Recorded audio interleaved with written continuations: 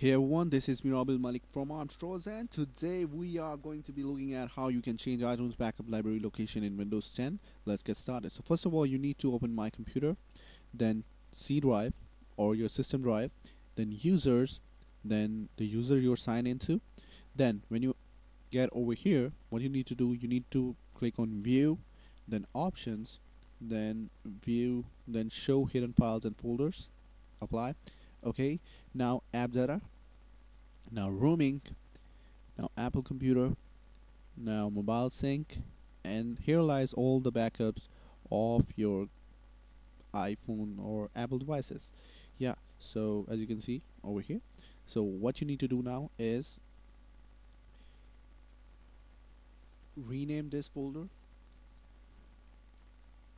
So let's do that old, and yeah, now you need to get into the location where you want your backup files to be, since you're changing the backup location. So in our case, I'm going to do that in H drive. So I already have a backup folder. I will delete that. Now let's create a new folder over here. Let's name it backup, and you have to make it just like this, no misspell or anything like that. Now you have a folder in another drive called backup. What you have to do now is you have to open command prompt. So there are plenty of ways you can do that. You can click on search CMT. That's how you can open command prompt, or you can press window plus R key. So write CMZ and then press enter, and that's how you can do that. So yeah,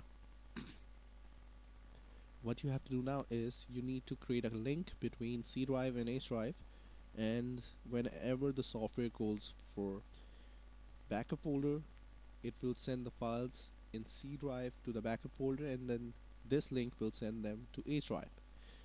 What you need to type is mklink / capital J and now double quotation sign, and now you have to enter the location of the backup folder and your system drive. You can click over here and select all and control C, then back over here and control V. What you did is you copied the link and you paste it in the command prompt.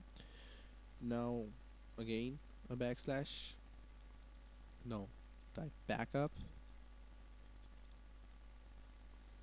double quotation ends, space, double quotation start. Now the location of the other drive, so the same process, and double quotation ends. As you can see, what we did, mklink / capital J, a junction link is being created. Oh, I just misspelled.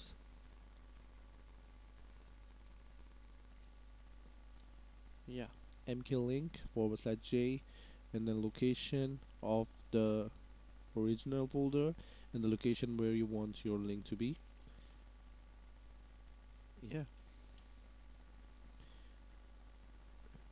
when you type backup, double quotation ends, and yeah, that's a code. I will also give it in the down description. Now press enter. As you can see, the junction created for C drive, blah blah blah, and to H drive. Yeah, now a link is created. Whatever I do over here will happen over here. So yeah, that's how you save space in your computer. Now when I back up my phone, backup now, and it should do the backup.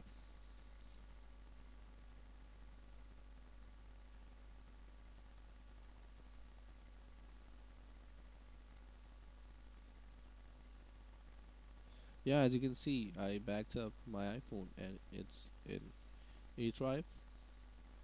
So what is happening right now is the software gets into the system drive and the backup folder, and what it can see is it's still in the backup location, but when it sends the files to the backup folder, it will send them to each drive in the backup folder. Yeah, so that's how you do it. I hope that helped. If yes, don't forget to like, subscribe, and share. This is me, Rahul Malik from Armtros, signing out. And if you have any questions, just ask me in the comment section down below, and I will try my best to help you.